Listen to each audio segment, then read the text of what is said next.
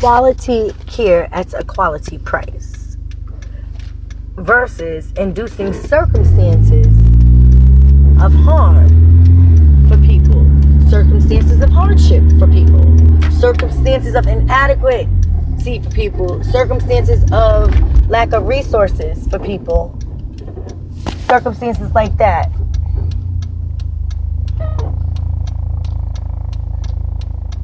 Circumstances for the environment being polluted and how our skies look darker.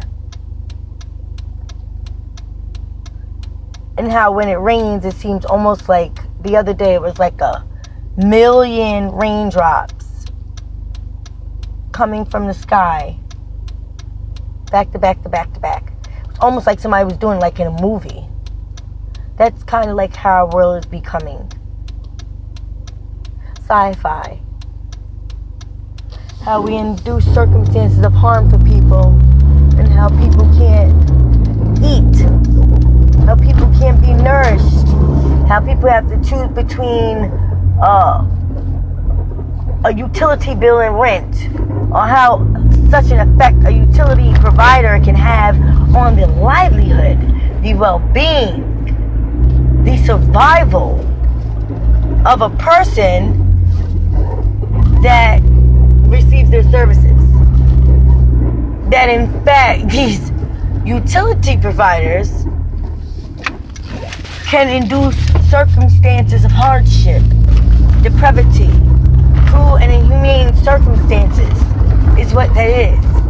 When you're living in the dark in 2017, when you are living in the cold, when you are living in the sweltering heat and you have no way to provide air conditioning or to provide heat in the winter for your family, and when the government is instructing its social service programs to talk down and demean citizens, to question citizen self-sufficiency, their financial abilities, their competence, when in fact the government is incompetent, when in fact the government spending is questionable, when in fact the government is receiving money from every person every day, all day, throughout the day, in every way, and how we are in debt.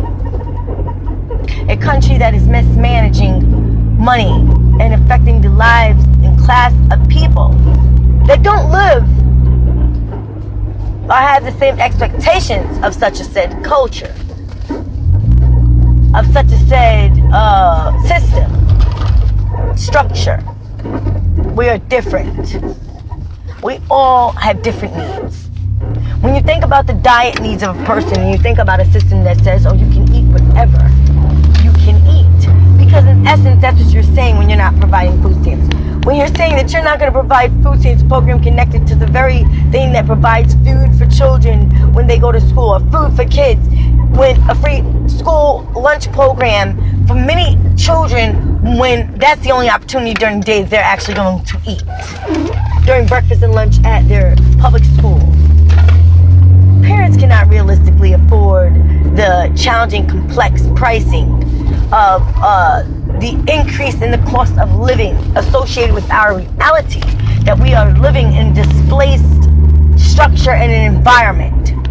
We cannot afford to live in the community and environment we are confined in, with little space, with no resource, with belittling and no opportunities of true self-sufficiency, a self-prosperity, because the government has no way.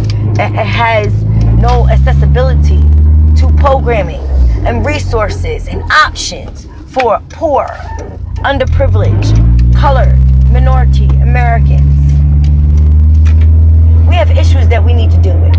We don't have 7 months in any year for someone to stress our citizens, for someone to cause unnecessary mental anguish and anxiety is compensatable. We live in a country that wants us to look at them and at all these laws and everything affiliated with such as if it is just for a group of people. And when it comes for us to utilize it, to complain about said things, or anything to that effect, we are ignored, we are looked over, we We are almost treated as if we are invincible. Our experiences are downplayed and our experiences are minimized. Does that mean that they haven't taken place? Does that mean that it hasn't happened? That you don't want to believe that I'm telling you the truth about the fact that I'm a grieving parent? That it's too much for a white man to believe my reality, to listen to my reality, that he questions the sufficiency of my realistic truth.